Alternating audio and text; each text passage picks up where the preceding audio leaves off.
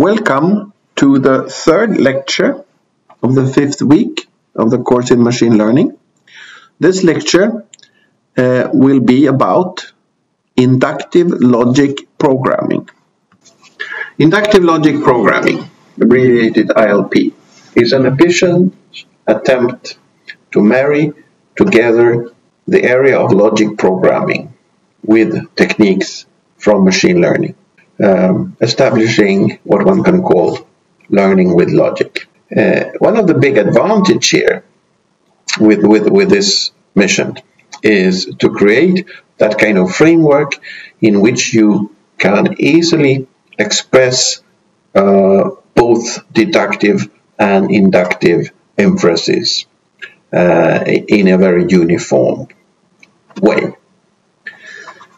So if we look at the two main forms of inference then, first deduction, where we actually apply rules to facts and then can infer other facts. It's a very traditional way, and this kind of inference is a cornerstone of what you do in logic programming. So actually we do not have to worry about that. The new thing with inductive logic programming is to see to that we can also make inferences the opposite way, that we can start with just a collection of facts and from those facts infer some rules. Given, of course, as you hopefully have understood, that this will only have some credibility if we handle a reasonably large amount of instances or data items to work from. Inductive logic programming. The goal of ILP is to find hypotheses expressed as logic programming clauses from a set of positive and negative examples and in the presence of a domain theory where the latter two also are expressed in the same logic programming formalism. So what we have given is a set of positive and negative examples expressed in this observation language. We call it LE. Domain theory T, hypothesis language LH, that delimits the clauses that are allowed in the hypothesis space, and a relation covers. Covers is important because covers is the means for us to decide whether a certain hypothesis covers a certain, entails a certain example E, considering also the background theory. So given these pieces, logic programming has the aim to find a hypothesis H that covers all positive examples and no negative examples. So one can say that the learning goals of inductive logic programming expressed in this way is extremely much aligned with the learning goals for all other kinds of inductive logic programming. What is not covered in this is, of course, the basic capabilities of logic programming as such, which from the start enables deductive reasoning. All executions of a pure logic programming can be regarded as an instance of deduction. I say this because if you only define inductive logic program as the inductive part, you forget the deductive side. And one of the big positive things with this area is that the combination is made possible.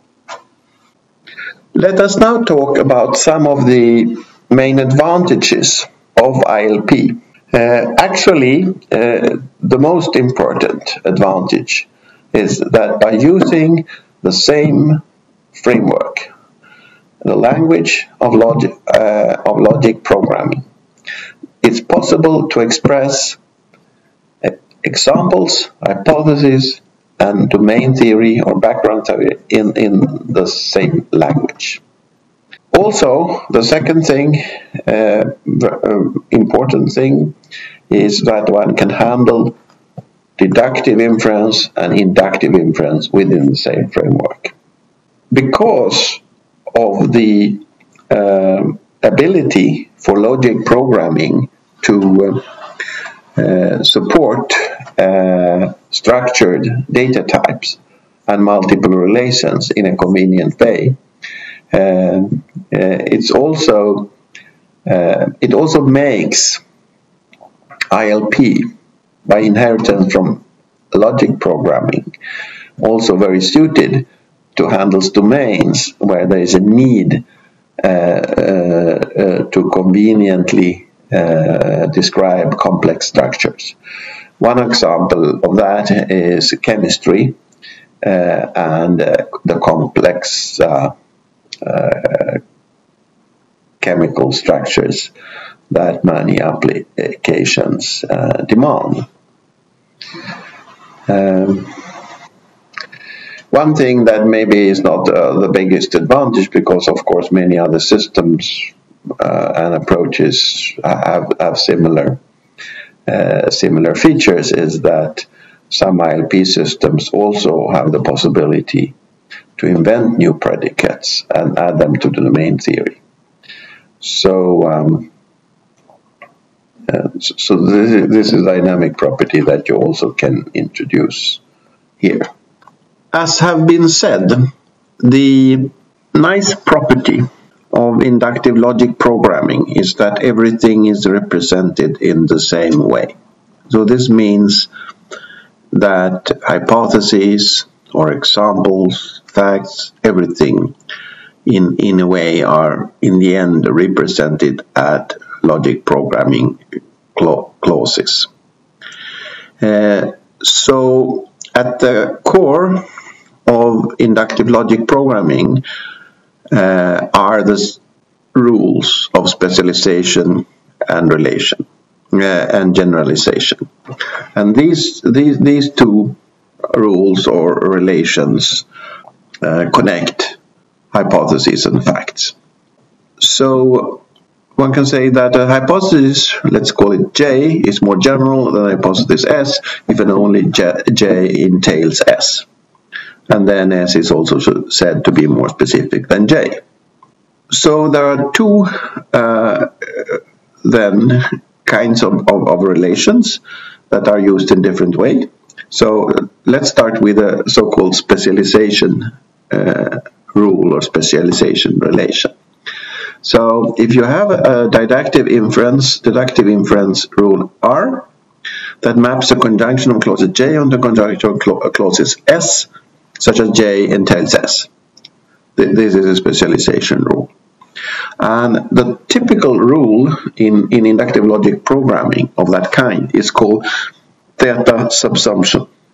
If we set up a hypothesis space and structure that space using the theta subsumption specialization relation, this such space will be a lattice. And for every pair of clauses under the specific conditions of the theta subsumption, there will exist a least upper bound and a greatest lower bound with respect to the theta subsumption relation. So it's a pretty well-ordered structure. In this context, what we talk about is inductive process that starts where we start the algorithms from the top. So we start with the most general hypotheses, and those hypotheses can then be specialized in order to finally reach the facts.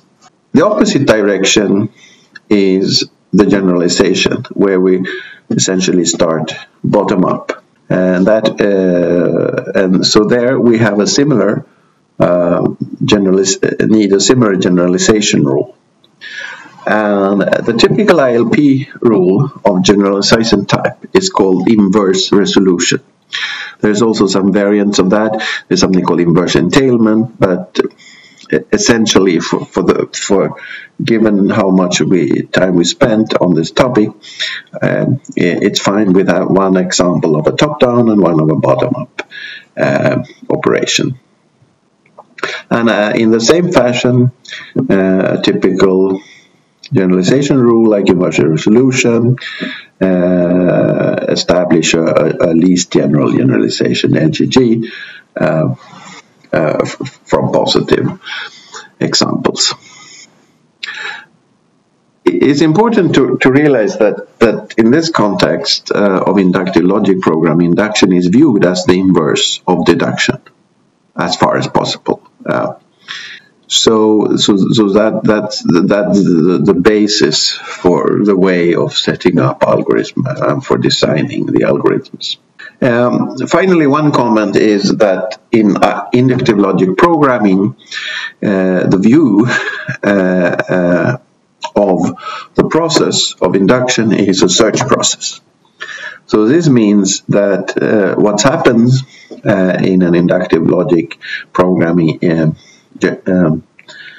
induction process is that we search for the appropriate hypothesis, but in a search space structured through the generalization and specialization relations. So therefore, when we design the algorithm, we have to marry together the properties of the search algorithm and the specific properties of these relations. We will now look at what is termed here the generic ILP algorithm. So first, it should be repeated again that inductive logic programming views the establishment of hypotheses as a search process. So, and there we of course always have our standard search processes. It could be depth first, it could be breadth first, it could be best first, it could be anything. Okay, so that's the baseline. So all algorithms will be somehow phrased in a search process context. Secondly, I already said that we have two kinds of main generalizations that we use for structuring the hypothesis space. So we have a generalization and we have a specialization relation. And the generalization is more relevant to use in a bottom-up perspective, in a bottom-up process, while the specialization is more relevant to use in a top-down setting. This algorithm that we're going to look at now should potentially be able to work in both settings. So in both settings, we somehow initialize the set of possible relevant hypotheses. Naturally, if we have a top-down approach, we would probably instantiate it to the most general hypothesis possible, while we have a bottom-up approach, we will instantiate the hypothesis with actually the data items of the case we handle. But this algorithm describes a very, very simple iteration where in each stage of the algorithm we take hypotheses from this list of hypotheses, and we apply the inference rules that we have chosen to use. And as I already said, for top-down, it's typically theta subsumption, and for bottom-up, it's typically inverse resolution. So those are the typical choices in inductive logic programming.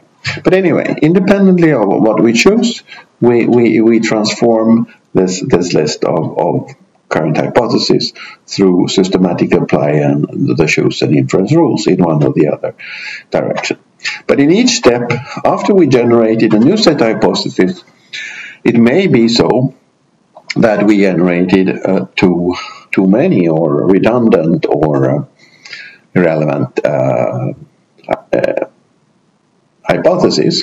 So therefore, in every cycle, there is a prune step where we're using some criteria decide to prune some of the hypotheses in the list. And actually then this goes on until some stop criterion is satisfied. On this slide, we simply elaborate a few of the items mentioned in the algorithm. So, as already stated, there are a few dimensions here. First is the direction of the process, whether it's top-down or bottom-up. And that, of course, influences how we initialize. We initialize hypotheses differently if we start top-down than in bottom-up. Also, that influences the choice of operation, inference rules or operations. So, but furthermore, there is also another distinction. For every algorithm, we have to decide on which kind of basic search strategy we apply. So we can go for depth first, we can go for breadth first, we can go for best first, etc., etc. And actually, it turns out that as this algorithm is designed or written, it's actually two places in the algorithm where our actions or choices decide controls the search strategy that we actually employ. So actually, by the design of what we do when we take away a hypothesis, delete an hypothesis to expand it, and also what we do when we actually do exactly when we prune something, that combined choice will control what search strategy we will have. So with certain actions on these places in the algorithm, we will get a depth first search strategy. Otherwise, we will get a breadth first, and so on. Final comment on this slide is that the stop criterion, of course, should state when we should finish, and actually the most natural thing we stop when we the main condition on which we stop is that we achieved at least one hypothesis in the hypothesis list that is good enough. There is one point in the algorithm after the point where we actually transformed the hypothesis space in each iterations based on an expansion, based on generalization and specialization operator. So we've got a new set of hypotheses. So then actually at that point we are supposed to look into whether it's possible to prune the hypothesis set. So there are two main criteria we could use to decide on what to prune. So the first case have to do with this HA. We have hypotheses that actually do not cover all instances, which means that it's too special. It's not general enough.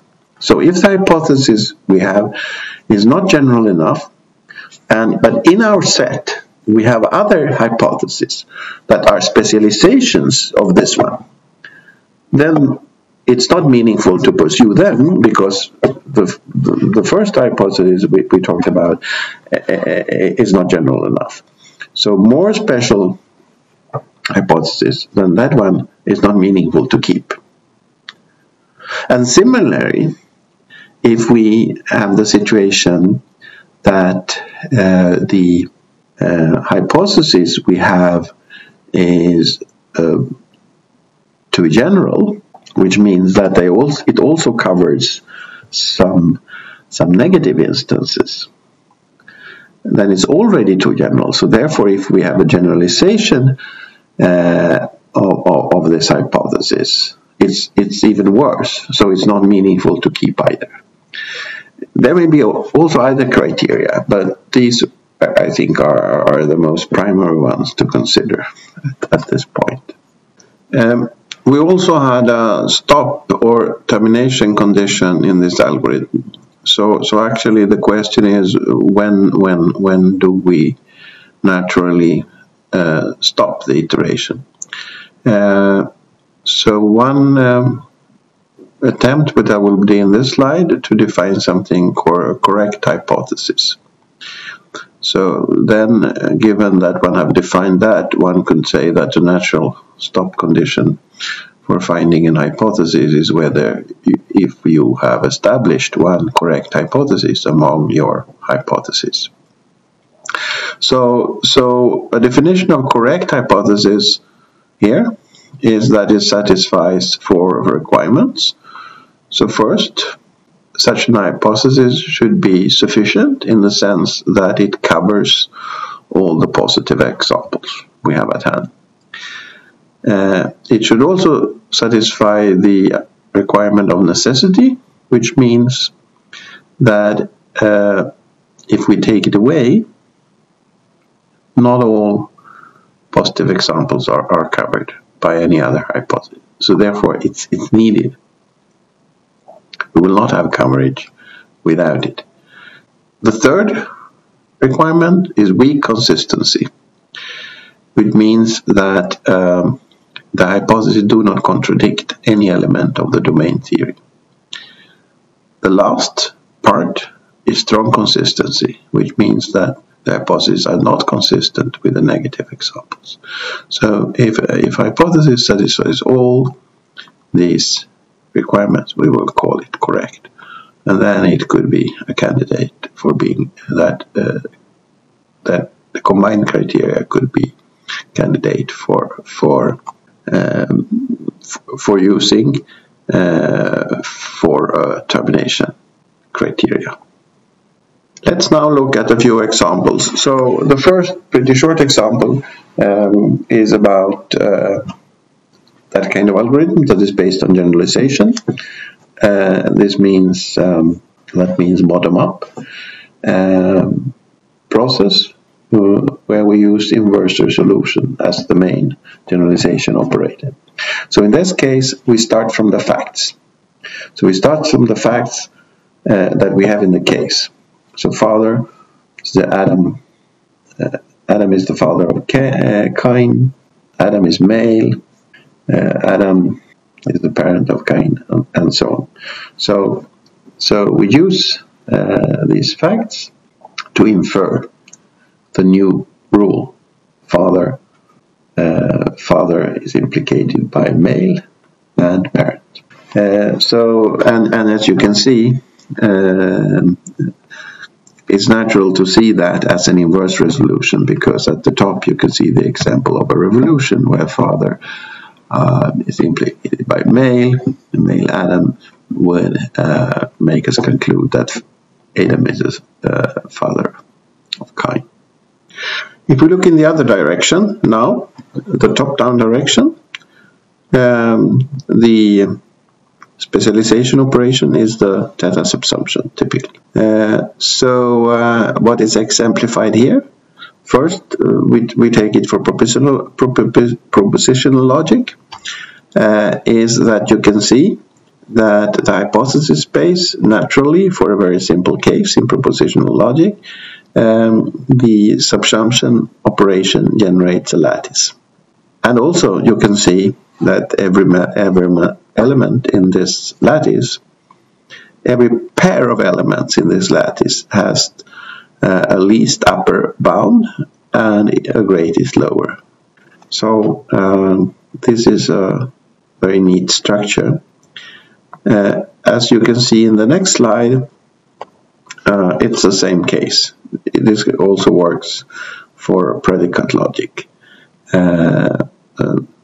So for logic programming, we will end with structures that look approximately like this. To compare the top-down and bottom-up approaches, let's introduce another example. So here we have a simple example. We have an hypothesis, which is bird, X.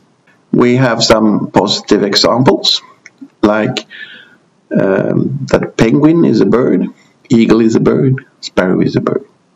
And then we have some background knowledge saying the penguin, a sparrow, and an eagle lay eggs, as all birds do. However, only the sparrow and the eagle flies, and only the eagle has talons. So then,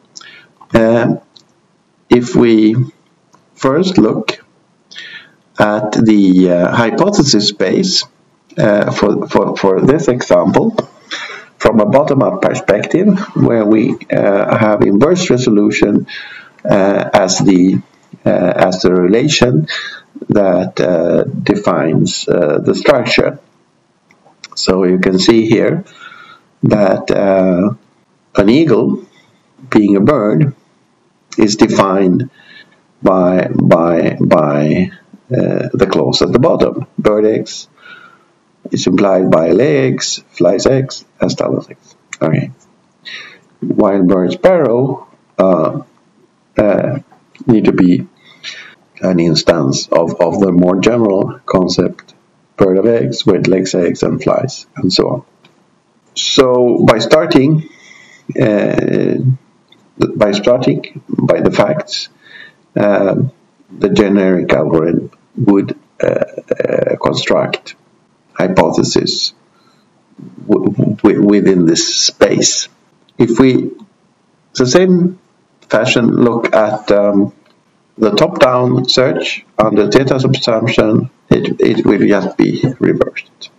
So hopefully this simple example can give you a flavor of the basic structures that always have to underlie the inductive processes in inductive logic programming, independently of whether they are top-down or bottom-up. I want to wrap up this lecture by first giving you some examples of ILP systems, and then give you 2 examples of important application areas. So first, ILP systems. So you get 4 examples here: Foil, Progol, Golem, and Marvin. Actually, 2 top-down approaches and 2 bottom-up approaches. And as you also see, they represent different kinds of search strategies. So Foil and Golem are hill climbing, while Progol have implemented the best first search. Probably the most well-known systems of all these are Foil and Progol. When we talk about application areas, those 2 strongest application areas for inductive logic programming so far is actually natural language processing and bioinformatics. Maybe not surprisingly so, because these areas we have high demand for being able to represent complex structures. So therefore, logic programming provide a very good basis for both describing the examples, the hypothesis, and the domain theory. And one can say there have been few success stories in these areas over the years. This was the last part of this lecture. Thanks for your attention. The next lecture, 5.4, will be on the topic of reinforcement learning. Thank you.